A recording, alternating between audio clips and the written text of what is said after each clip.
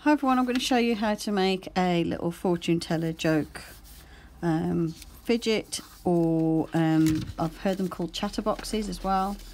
When I was at school we called them fortune tellers, but I think a lot of people call them chatterboxes now.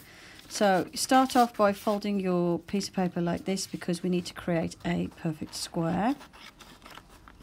Then we're going to cut off the extra piece of paper. We can save that for another project. And you have a square piece of paper like this. If you already have a piece of paper that's a square, you don't need to do that step. Fold it in half to make a rectangle, and then fold it in half again to make a square. Then open it back up, fold it diagonally to make a triangle, and fold it in half to make a smaller triangle, and then open it all back up. And then the corners need to be folded into the middle like this, and make sure you've got nice crisp folds, and do the same with the rest of the corners. If you stop at this stage as well, this is also an easy way of making an envelope. And then make sure they're all folded down, then turn it over and fold all the corners into the middle again.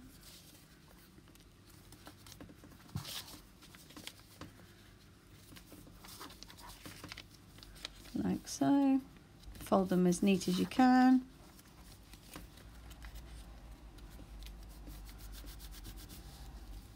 And this is what you're left with. And then I'm going to fold that in half to make a rectangle. And if you push in the middle and then push the two sides together, it should fold like this. And just give it a pinch at the bottom to make sure it's going to stay in that position. And then you fold the little flaps out like so. And your chatterbox is ready to go. Now you can make these as nice or as mean as you want. And what you normally do is on the outside you'll colour it in or write the colours. So you put colours on the outside for people to pick. I'm just going to do this quick as an example, but you can make this look as pretty as you want. Then on the inside, in each little triangle, you want to write numbers like so, all the way up to number 8. And then when you open them up, inside would be like the person's fortune or the joke. So you can write nice things like you're kind, you're pretty, that sort of thing. Or you can do mean ones like you're ugly, you stink, you smell. You can make it any way that you want. This one could be they're going to get good luck. Just put whatever you want. It could be anything.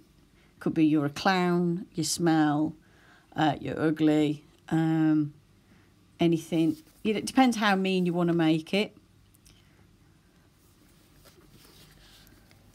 And just write the fortune or the little comment on the inside, like the little prank or anything. Here I'm just trying to think of something to quickly write, so I just put ugly. Then what you do is you fold it all back together like so, and like that, and then we open up those flap pieces again. And then what you do is you'll say to the person what colour do you want to pick. So say they pick yellow, you go Y-E-L-L-O-W.